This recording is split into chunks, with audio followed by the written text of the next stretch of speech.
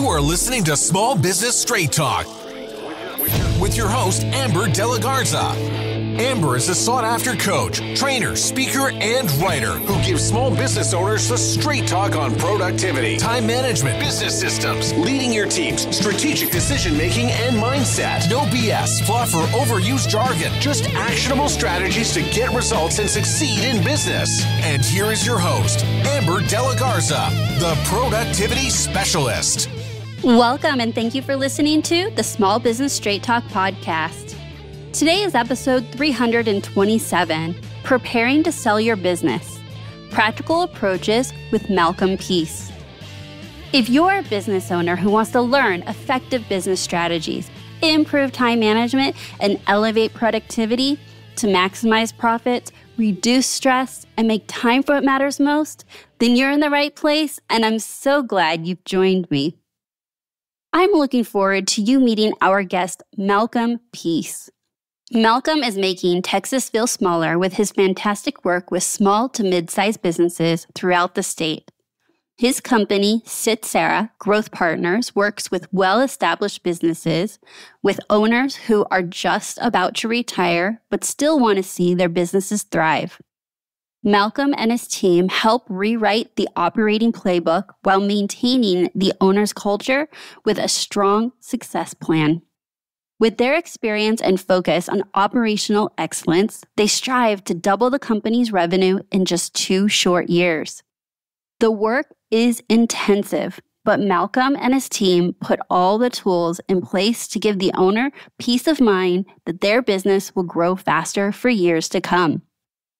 In this episode with Malcolm, I was looking forward to talking to him all about what does it take for a business owner to prepare to sell their business. And whether you're looking to sell your business or not, the tips Malcolm is giving are incredible about being process-driven, profitable, not being the bottleneck or center of the business where the business cannot function without you. No matter what stage of business you're in, there is sound advice that you can implement in your business at any stage. Before we jump into my conversation with Malcolm, I want to invite you to take my next level business owner quiz. 3 short minutes, and you can discover what is most holding you back in your business. Then you'll get a personalized playlist to help you solve those exact pain points. You'll get a curated playlist of episodes that address those challenges with solutions that you can implement right away. Head on over to amberdelagarza.com/quiz. Again, that's amberdelagarza.com/quiz. And now let's meet our guest and get to the straight talk. Welcome, Malcolm. Thanks for being here today. Before we get started and talking about what we have up for our listeners today, I'd love for you to share a little bit about yourself that we didn't hear in your official bio, and maybe why you're passionate about talking about long-term strategies over short-term strategies. Yeah, thanks, Amber. Real honor to be here. Candidly, I think the thought process there is you make different decisions dependent on, what your ultimate outcome goal is, and candidly, the compression of time that you have to achieve those goals. If you're telling me, you want to launch a business tomorrow and you want to scale it up to $10 million in a year, like you make different decisions versus we're buying businesses that are in existence for longer than 10 years that have probably plateaued over the number of years. They maybe hit the threshold that previous business owner was capable of doing, and we want to run them for next decades to come. So we make different decisions in light of that. We often have to think about, what's the missing gaps that are right now, but also at the same time, what are the decisions we got to make to stabilize this business, thinking long term, whether it be introducing a new product line or introducing more aspects to the products that are already in existence, and really trying to find greater value for our customers. So we make those decisions differently than maybe somebody else might do, depending on the timeline that they have and the goals that they have at the end of the day.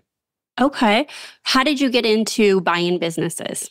Yeah, so I was working with 2 partners originally based out of here in Austin, Texas, and we were buying food and beverage and hospitality type businesses and all kind of B2C type businesses. And no knock on that space, but it's hard, man. When you're waking up to Google reviews and wondering what the heck happened, somebody had some bad experience and you didn't even know it take place under your own roof. that's the issue that we kept running against, that I really struggled with internally, where I was like, hey, hold on a second. Like, if I want to have kind of internal peace on a day-to-day basis, I want to not run what I like to call Google review type businesses, business to consumer, B2C type businesses, and more B2B type businesses. And what ended up happening is as we were building these hospitality facilities, we were building wedding and corporate events and all this kind of stuff in the Texas Hill Country.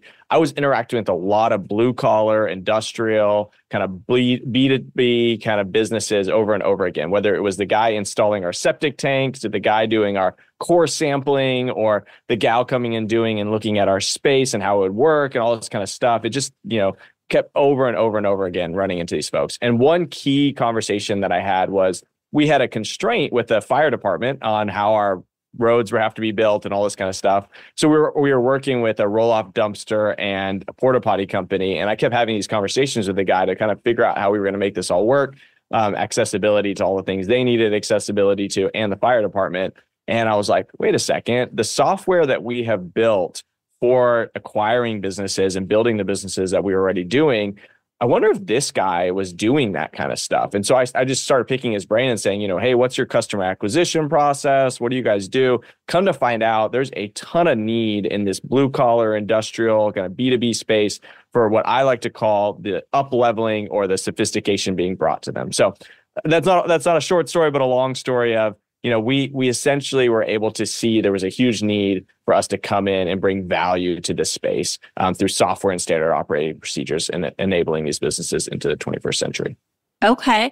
So you see an opportunity where the business owner has gotten to a point where they want to sell their business, get acquired, versus having coaching or seeing what these gaps are and fixing them themselves. So what brings a business owner to that point? And do you find that that was always their end goal, to sell, or this opportunity came and they took it?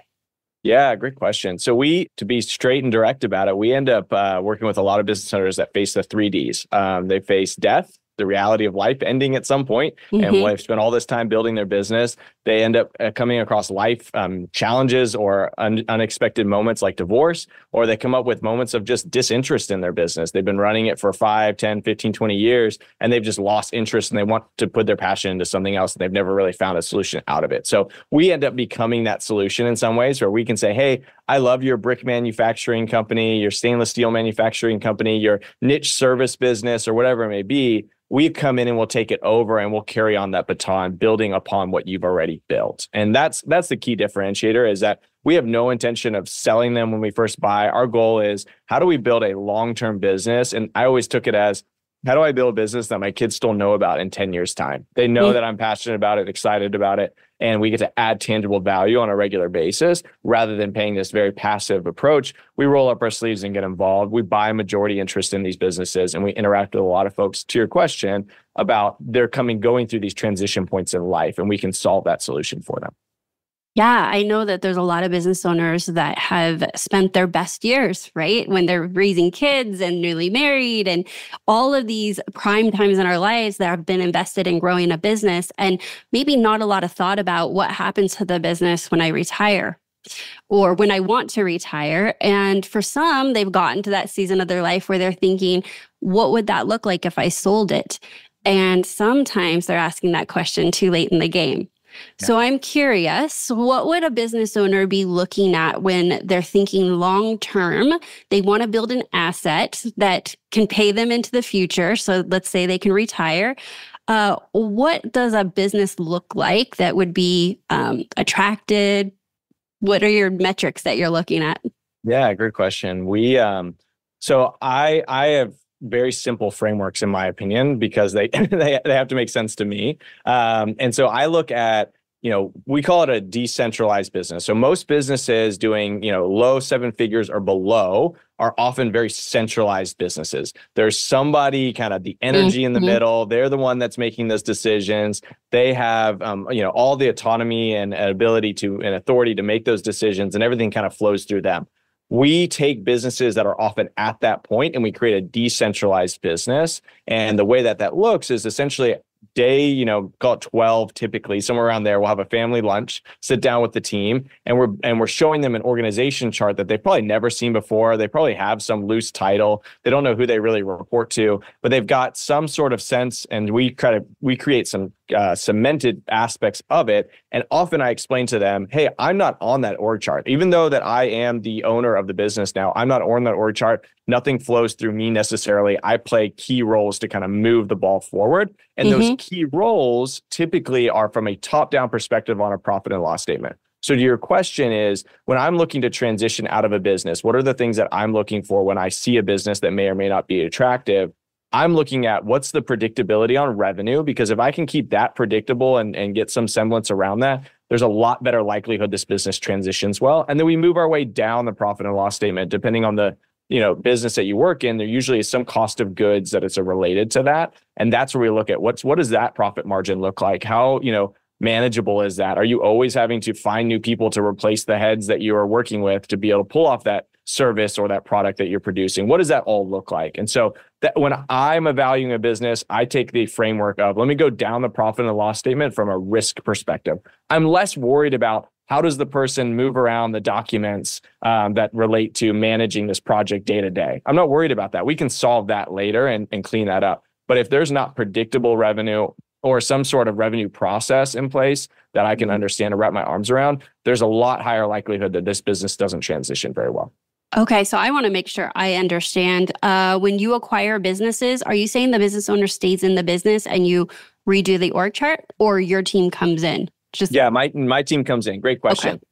Like I said, a lot of the business owners that we work with kind of face these life moments. So they often are looking to transition out. Maybe they stay on for a year or two, or there's some key employees that are related to them. Maybe, some family member that's been in the business for a while that stays on as well, that was key to what's going on. But more often than not, they've all kind of reached that point and they say, we don't have a succession plan. We don't have something necessarily we don't have somebody we can necessarily pass this on to. So we come in as that quasi, son, niece, nephew, or daughter that they've always wanted to be able to sell to. And that tends to resonate really well when I say, hey, we're here to honor what you've done. What you've built is really unique and special.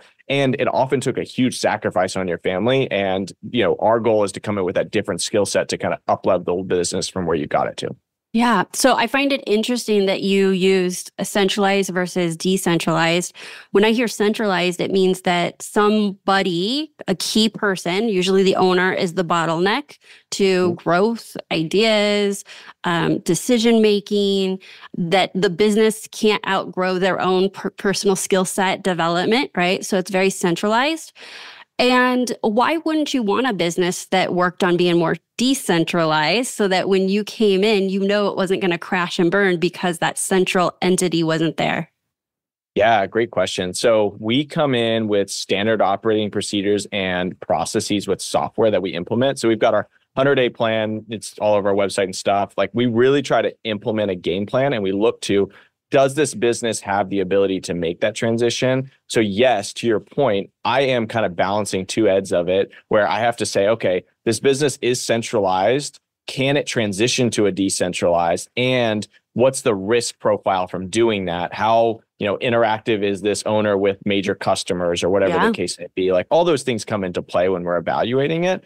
But when we boils down to it, most people that get to this point, they either are unaware that they need to make this move or this change, or they need to hire what I like to call heads of state. They typically hire more hands just to do other things, right? They're like, oh, I need somebody to run this machine, or I need this person to go install this new thing, or whatever the case may be. They just hire more hired hands. And they don't tend to bring on heads of state because, one, they may not know how to interact with that type of person, or two, they think that they need to compensate them in a way that's really complicated, when reality, it's hey, if you rev share with this guy, or this gal that's a head of state kind of person, and they get to ride along with you on the upside and the downside, they pretty much are self-inclined to do as hard as they can do to get the best outcome for everybody. So there's a lot of complexity that's really kind of talked about that's not necessary. And at the end of the day, if you get those people on the team, you'll end up raising the bar. But a lot of business owners don't do that either because they're really happy with what's going on, whether they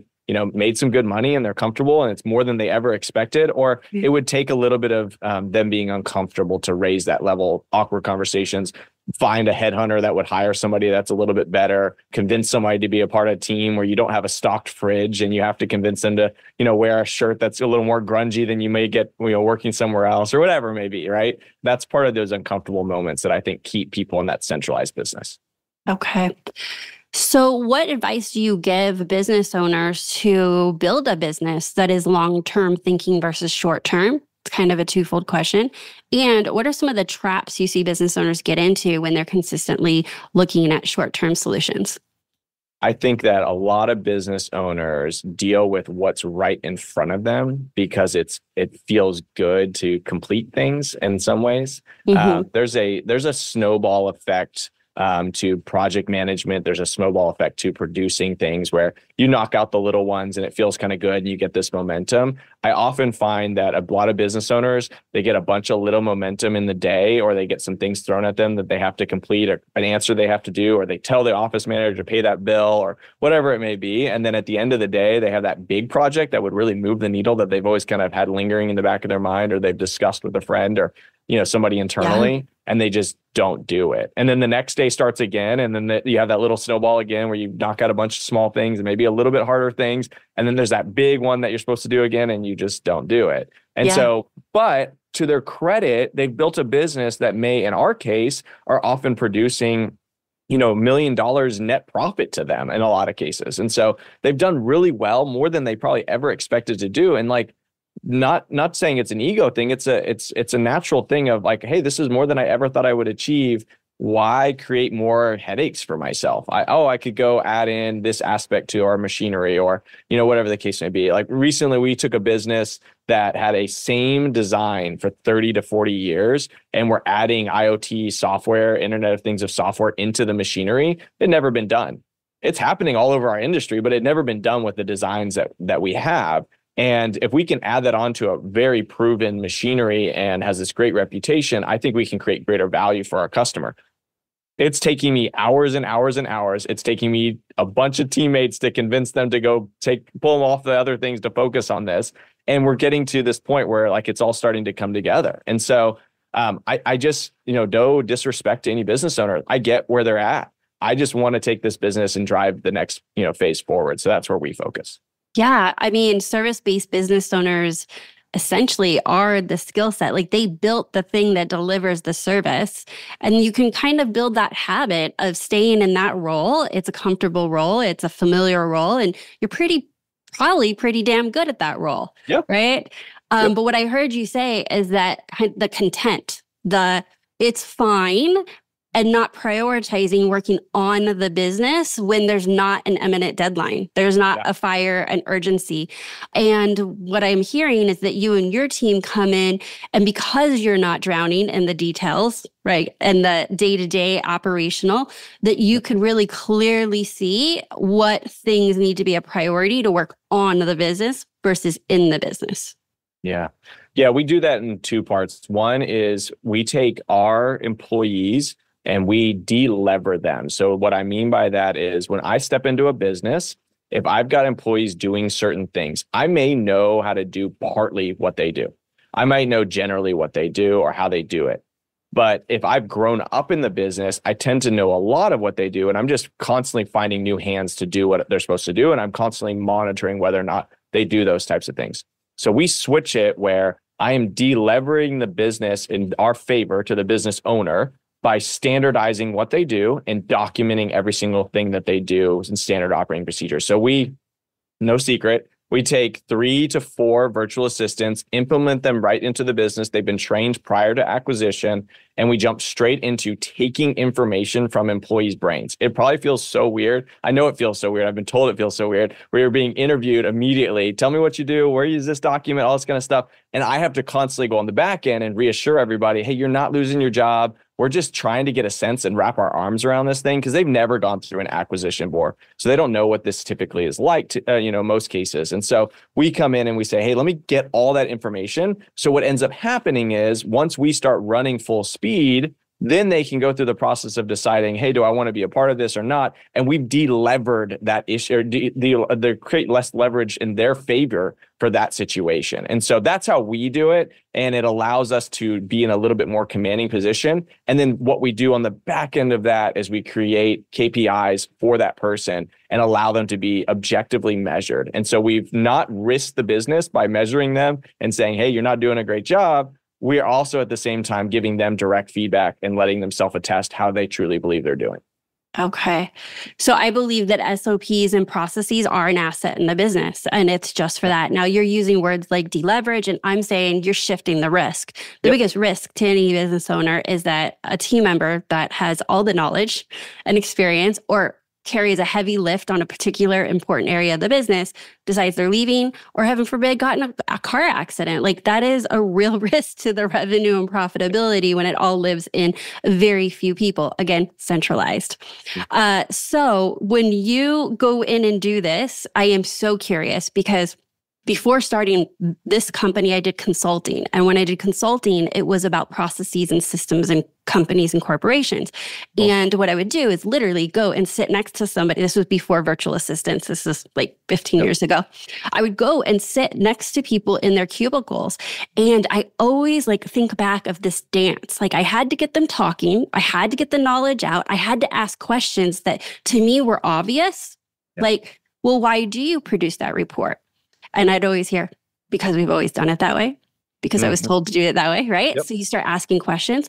But the whole other side of that, the people side to that is how do you do it so that they don't feel intimidated? Because you're never going to get accurate information if you can't balance the two. So share with us how you balance that culture and you get them to buy into, obviously, getting bought out. I don't know if that's the language you would use, bought in. Yeah, to have new ownership. How do you get them to collaborate? Because if I'm looking at this, that's a huge risk. Like huge. You got team members walking out faster than you can get the knowledge out of their head. Yeah, that's a true reality, right? But in my belief, that can happen at any point in the business, whether it's transitioned or not. No, 100%.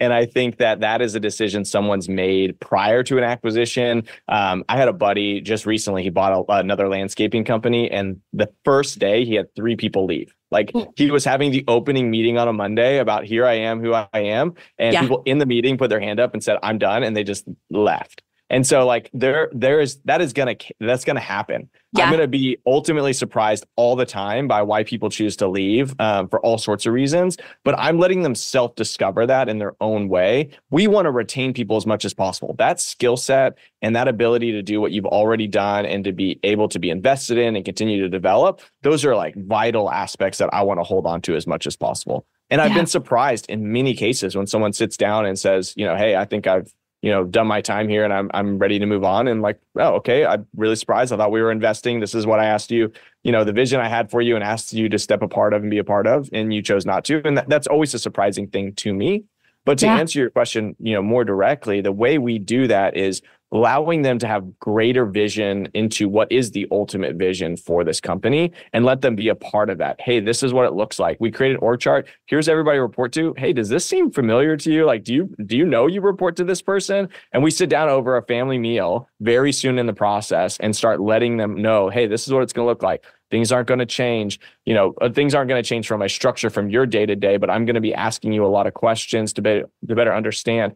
Doesn't mean you're fired. I'm not trying to cut jobs. I want to retain as many jobs as possible, all those types of things. But then the analogy I often use is if we're going to go with that framework from a top-down P&L approach, I like to call it the plumber analogy. Whether you push water or air down a pipe, you end up figuring out the leaks. And so what ends up happening a lot of the time is that we try to crank up sales very quickly at the beginning so that I can see operationally all that SOP stuff that needs to be gathered, what needs to be caught. And so that's how we do it. And people start recognizing, oh, snap. If Malcolm brings in even more revenue, I'm going to be even more stressed. I don't have these systems. I don't have these processes. I don't know how to handle this. I'm just going to get more and more stressed out because we build businesses often that are just heavily dependent on people's labor per day. And as a result, those businesses end up being stifled or people just, get burnt out or whatever the case may be. So it's a balancing act, but that's how we think about it. For sure. Okay. That's a couple points to that. So one, I call that stress testing. right? So you create a process. It's only as good as how it performs under a stress test. Yeah. Like what is your highest, whatever your busiest season? Can it work? Most systems are created in calm times because that's the time you have to create the systems, but they really have to be stress tests. So I love that analogy of like testing it, because you could analyze it and not pick the thing that needs to be fixed. And now you've wasted your time. There's not an ROI. So when you stress test it, it's coming to light. And I think there's a lot to be said. Like if you're listening to this and you're thinking, oh my gosh, like I have to create processes and SOPs. Yeah, like, I mean, it is shit. Like it's hard, but it's an asset and it'll start telling you where to invest your time. And energy. I wanted to just speak back to the culture. So in my experience working with my clients, when I was like, if it's suggested that they need to create processes and SOPs, one of the fears that come up is what we just spoke about was like, they're going to get uncomfortable, the employee, like they're getting questioned, like they're going to think they're getting fired. And the advice I always give is to frame it that you're questioning the process, not the person. Yep. And continually say that and continually get them to buy in, because whether we as business owners remember being employees or not, if you think back, you probably had a lot of good ideas and a lot of frustrations that were there because of inefficiency or lack of processes. So I find that when you can get them to buy into improving the process and they're not being questioned, you can get a lot of good information by just asking the right questions. Yeah. One of the things that is key, that was really well said. One of the things that's key in that when you go sit down somebody's cubicle, or I come into a business that I've never seen or run before, what becomes very natural and intuitive for those that have been around for a while is very, foreign, right? In many, many ways. And so as a result, that's always the stress test for me too, is like, okay, if I had to take your role and multiply it 3 times and had new people stepping in, what's the onboarding process to get these people up and running? Are they just going to fall into the same thing of, oh, this is the way we always done it and it's very inefficient and all these types of things? Like they probably will, because you've never really refined it. And so I heard someone say this one time, it was probably in a book too. Business is the infinite game. Like it is a constant thing you're always doing. It's not this like all of a sudden you get to a point, it becomes steady state and it's fine. Like, no, it's a constant thing that's being evolving and going. And a lot of business owners we interact with, they get certain aspects of the business to a certain point, and then they just step back. They don't think intuitively about how do I empathize on this one, improve this one aspects. They just kind of move on to the next thing, because candidly, you're like taking something that had no form and you're creating form around it for so long with so much energy from yourself that eventually you have to move on to the next thing. So no discredit to them. We're just when we're looking at businesses, 3 to 12 million in revenue is the ones that we typically look at. Like they have a little bit of structure around them and they need to be able to go to that next level. So you have to create even more structure. And so we can focus on certain things. Absolutely. So when you said that you set metrics and KPIs and that you're looking for a long term, you're purchasing these companies, you want them to succeed in the long term. How do you determine your own success? Like, what does that look like? Yeah. So I had a moment that I loved, and it sounds really bad in hindsight for some folks maybe listening. But I had a guy get very upset with me, mouth off, walk off during the middle of the day. And then I had another guy that had an issue. They were having a conflict and I got involved in the conflict. And one guy in the middle of, discussing with one other, decided to mouth me off and walk off. Didn't come back to work, basically told me he was going to file for unemployment. And I said, you're not able to do that because you left. No one forced you to leave. You decided to leave in the middle of the day. Then calls me back 3 days later and asks for his job again. And we had filled it already by then.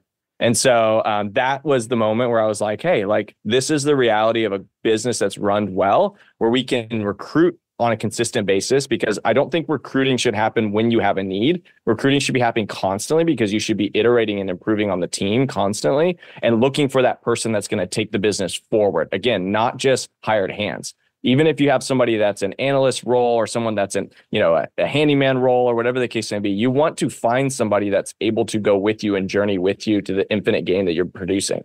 And so as a result, we're constantly recruiting, we're constantly engaging to be able to do that we had people teed up ready to go. and we were able to make 2 or 3 phone calls, and we had somebody filled in by 3 days. And the guy, we have a policy if you don't show up after 3 days. So we were making phone calls while he wasn't showing up. And so, all that to be said, like it was filled, and that was I hope he's doing well, but at the end of the day, like I think that's my responsibility to the rest of the team, to create that process where we can replace and go through it and add more team members that are high quality folks on a pretty quick basis. And so anyways, that's my metric. Love that. I was not expecting that answer of success. I love that answer. And we'll link to it in the show notes, but I do have an episode where it's called Always Be Hiring.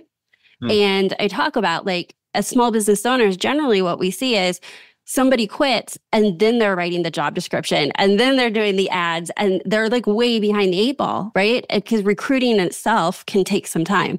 And I also find that if you don't have that mentality like you do of always be hiring, that situation would have looked different. You would have been desperate. You would have been like, sure, come back. And now you got dysfunction in the company. And unfortunately, as you know, that because you consider that success, a lot of business owners, that is their reality, is they're dealing with people on their team that are not the best fit because they're not prioritizing creating, processes for hiring, yes, but also the confidence that they can fill that role really clearly because they even know what that role does. Mm-hmm. Absolutely. No. Yeah. It's funny, what happens is, I think everything is an interesting equation when you think about business. And so if I'm saying, oh my gosh, this person, I found them, they came through our recruiting process, they're a rock star. I don't have a space for them on the org chart, but I just have to find a way to get him on here. We get him on there. What does that cause me to do? It causes me to go push sales a little bit further, right? I'll find a solution to cover the debt that I just created with this person coming on the payroll. Yeah. I'm going to figure that out. And so I think if you're constantly like, hey, this is an infinite process that we're going through, and constantly trying to be a part of, building people that are doing excellent things together, you end up with a result of you make these different decisions versus you're always reacting to what happens on a day-to-day basis. So based on your answers, I've got to ask, you must have some sort of prioritizing the sales and marketing, because your answer to break stuff is sales and marketing, and your answer to fix things is sales and marketing. So I'm guessing there's something here. So what do you want to share with us about the importance of sales and marketing? Yeah, I think sales and marketing is key. I think it's the beginning of everything for a business in a lot of ways. I think that you've got to be able to service well. For sure. And that's kind of the second rung. So I break down the P&L in 3 sections. I think of it always as revenue, mix of revenue. Where's the revenue coming from? Can we actually get, receivables back from customers, all those types of things, healthiness of that revenue. And then there's the cost of goods, which is usually the servicing of that product or that service. And so all that to be said, I tend to, make sure that our health of our revenue is really, really good. And I'm constantly improving that process, make it easier for our guys. Often the sales guys in our orgs are paid the most, and I have no, issue with that because they are the ones that create stability down the P&L. That's just the way that I think about it. And so when I go to the team and I say, hey, this quarter didn't go well, I don't look at them and say, hey, it's because you weren't welding really well or you weren't doing this really well. It's these sale guys didn't do what they were supposed to, and I'm letting you know that they missed the ball and they are responsible for your livelihoods. So let's be all kind of camaraderie together about pulling this off together by communicating to them, hey, I can pull this off. We can do this. We can fit this in the timeline. We can, move this project around, all that kind of stuff to enable our sales guys to have no roadblocks when they're negotiating. So anyways, that's the way we think about it. And we do a bunch of different things to pull that off, not to get to the nitty gritty of it, but I definitely believe in that framework of P&L top down. Okay. So do you consider the labor cost part of cost of goods sold? Absolutely. And that's the way a P&L should run. Yeah, exactly. a lot of people don't, but that's exactly how we do it. I softballed that to you. I wanted you to say that to the audience because normal P&L, that's not where it shows up. So I just you alluded to it. I want you to call it out. So how do you determine which labor? So let's say you have a front desk person and they're the receptionist. Is that closest to the plumber that's actually doing the service? Do you consider it all labor? Or cost of goods? Definitely. We separate those two. I think of anybody that is touching the service or the product that you're creating on a consistent basis, and their job is measured by that. they are in cost of labor. And I think I can justify that with the IRS. Yeah. So that's the way we think about it, right? And Yeah. so a receptionist, yes, they have an experience, but their job is to make sure that then it gets passed on to whoever is enabling that service or whatever the case may be. They're enabling the internal functions. They're not enabling the experience with the customer 9 times out of 10. Maybe they do when people say feedback. So that one's, you're making me think. Maybe there's some gray area there. But truth be told, anybody that touching or enabling the service or creating the product, we put them within cost of goods sold in order to, convey to them, hey, this is where you fit in the structure of all the things that we do. Yeah. Go ahead. I'm just saying, we have another interview with another guest that talks about that. And the reason I brought it up is because time, right? Like I talk a lot about time management and time and tracking time. And that's the actual thing you're selling. Like, I don't care what industry you're in, you're selling time. And so you have to understand what that's costing you for each person and how that actually touches the product or service. So you're just reiterating, I'm pulling it together with some episodes so people can hear how freaking important it is. I don't care what industry you're in, you're selling time. You got to understand where it's going.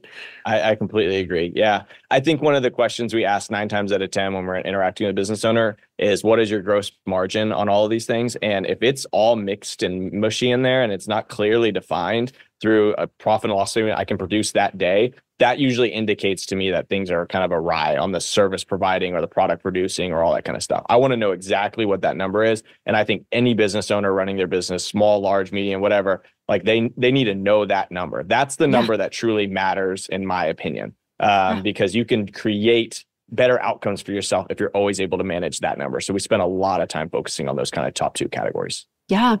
So something that you said too was about, being a service-based business owner, whatever that looks like. A business owner can tend to spend all their time and energy in servicing and then justify it and say it's closest to the dollar, it's highest value. But to your point, if they're not supervising or holding accountable, or even in some cases doing the work of marketing and sales, you're going to pick your head up and now you have inconsistent income. And I'm assuming you see that a lot. And that would probably be one of the first things you're looking to fix, is that consistent revenue source with reducing some of those ups and downs that maybe a solo entrepreneur may have, because they are dividing their energy and time everywhere. Yeah. No, definitely. I think we take it one step further. I think everything you said is totally true.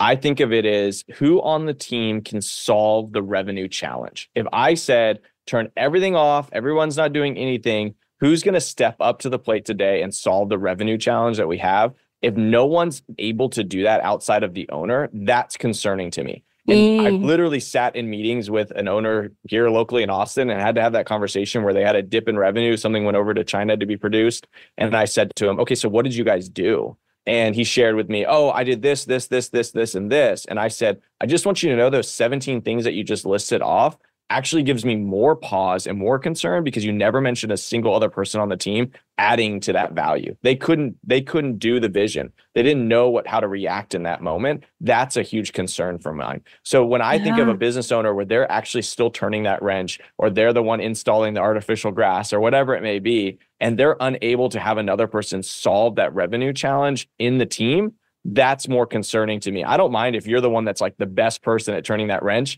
and you're able to do that and you're interacting with the customers and they see your face and you're the one on the flyer and they get to see you all the time. That's totally fine. But if you don't have somebody on the team that's able to solve the revenue challenge in the moment, that's where I really, really struggle to see a sustainable business. Excellent. So as we close out, do you have any advice for business owners to really be investing in their business for the long-term 10 years? Because it sounds like that's all the only lens you think through. So what advice would you give a business owner to get out of the day-to-day and invest? What would they invest in? Great question. I always back into what we're trying to do. So if you told me tomorrow, I want to sell my business for $5 million, which seems to be a number people really like these days. If I say, hey, I want to sell my business for $5 million, I would go through the process and figure out, what's the business currently able to produce revenue and the net profit, really, or EBITDA is sometimes the term people use. I want to know what that is. And I want to back into, what does the business size need to get to? And in order to do that, you've got to think through all the different people that need to be a part of the business to get to that size number, to sell the business like that one day. and how can they run completely independent of you? Meaning you do the, person that fills out the insurance for every single quote that you do, or you're the person that does the quoting itself. How would it look like for you to completely hand that off and turn off your phone for a day?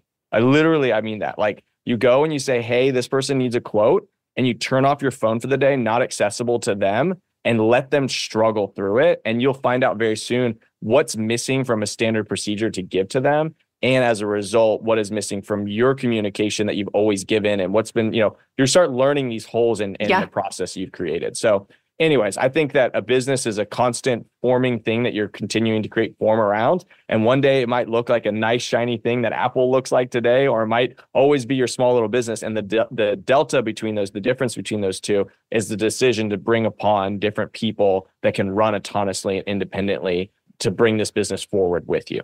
Yeah. I mean, I think this is great. I'm glad that you are a resource for business owners that find themselves in a place in wanting to sell. But on the other hand, I can tell you that if they focused on the things you just said, they may never want to sell. Yep. It's going to be easier. It's going to be less stressful. Their profits aren't an issue. All the reasons why someone might want to leave their business and sell out. So thank you so much for sharing that mindset of how you can come into a business. And actually, I just had a thought. I'm assuming that it's easier for you to come into a business because you're not emotionally attached to it. Yep. And so would you offer that advice to a business owner to try and separate the emotion and that I know what this employee's kids do on the weekend and all the things, and ask bigger questions? Yeah, I think that's totally right. A classic example this week is that we changed a process for our serial numbers that we do on machinery that we produce. And they historically were like 9 or 10 characters, and now they're 16. And I know that sounds crazy, and people are like, no, why would you go bigger, or whatever the case may be. But the reality is it didn't serve the purpose we even needed. It was just a number that sat there, and we have these warranty claims that would come in, and we get very confusing. So we built something to serve it, and we just abandoned the old and said, hey, this doesn't serve our purpose. Let's go build something that's going to serve our purpose for the next 10, 15, 20 years. So to your point is, if you can step away emotionally and just sit back and say, hey, hold on a second. If I was not here for 2 weeks and I was not involved, what would this business do? Like, would there actually be somebody in the org that brings some energy? Maybe I'm the only one that brings the energy every single day. Like, is there anybody that actually knows what they're measured by? Oh, wait, they don't know what they're measured by. They only wait for my annual review when I show up. All those types of things, letting that happen. We've got guys that are ready to do their annual review. We took over a business and they have pay bands. Like, my supervisors know this is the pay band. We've budgeted knowing that some of these guys are expected to get more this year. We've budgeted that out. My supervisors, I'm not involved in any of the reviews or any of the process. My supervisors get to decide. And if my supervisors lose somebody, they've got a KPI that's related to that metric. Okay, hey, you didn't negotiate well with this guy in the conversation. It takes some of the responsibility and autonomy off of me onto them, and it's their team. And then they rev share with us on the back end because they built a team that sustained itself over a long period of time. So that's the way I think about it. Excellent. Well, thank you for sharing your experience with that. How can our listeners find out more about you and what you're doing?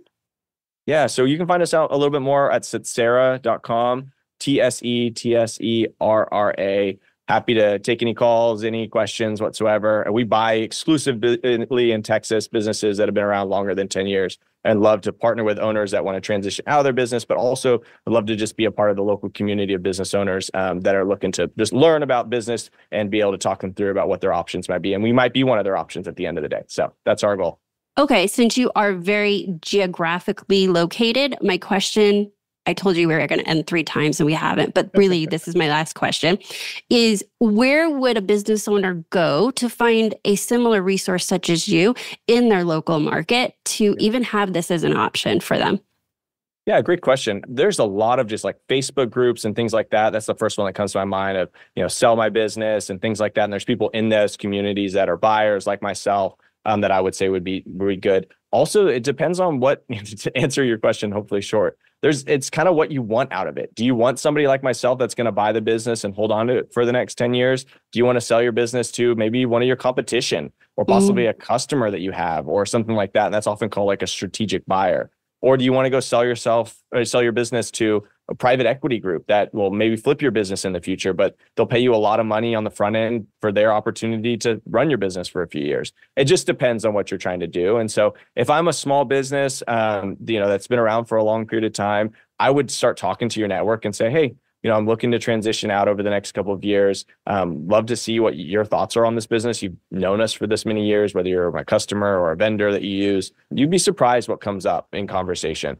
People tend to get excited about the opportunity to, try something new or experience a business that they admired for a period of time. Absolutely. Well, thank you for closing us out with that. Thank you so much for being here, Malcolm, and I appreciate your time. Pleasure. Thanks so much.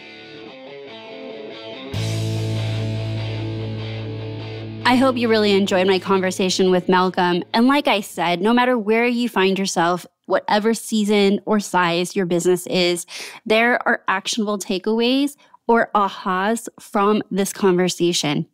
Whether you're thinking of selling your business or not, putting processes and profits in the center and the focus of the growth of your business, I think is incredibly important. To further support you with that journey, I have a few episodes that I want to link out to, and you can find those in the show notes at amberdelagarza.com/327. We'll be linking out to episode 201, Always Be Ready to Hire, episode 267, Changing the Game of SOPs and Processes with Jennifer Smith, episode 298, No Systems, No Bueno, and lastly, episode 315, Tracking Operational Metrics to Skyrocket Your Profitability with Marcel Papias. I have loved having you listen to this episode of Small Business Straight Talk. And I sure hope you found my conversation with Malcolm to be insightful. But I need to be straight with you. No change, no change. Without taking action, nothing will change for you or your business. So based on our conversation today, take a moment and decide what is one small action or step that you can take from the knowledge you've learned from today. Perhaps it's the knowledge of prioritizing processes and systems so that you are not the bottleneck of the business, so that you don't feel like the success or failure of the business is solely on your shoulders. Whether you're planning on selling or not, if you're looking for support in creating a business that's focused on both systems and profitability, then I want to help. You can schedule a discovery call and find out more about one-on-one coaching over at amberdelagarza.com/coaching. Again, that's amberdelagarza.com/coaching. And I would love the opportunity to talk to you about what partnering with you would look like and find out what your goals are and how we can best accomplish those. If you are new here, I want to say welcome. Thank you so much for tuning in. Be sure you hit subscribe so you don't miss another episode. And if you've been here for a while, please be sure to share this episode with a fellow business owner. So that's my straight talk for today. Until next time, have a productive week.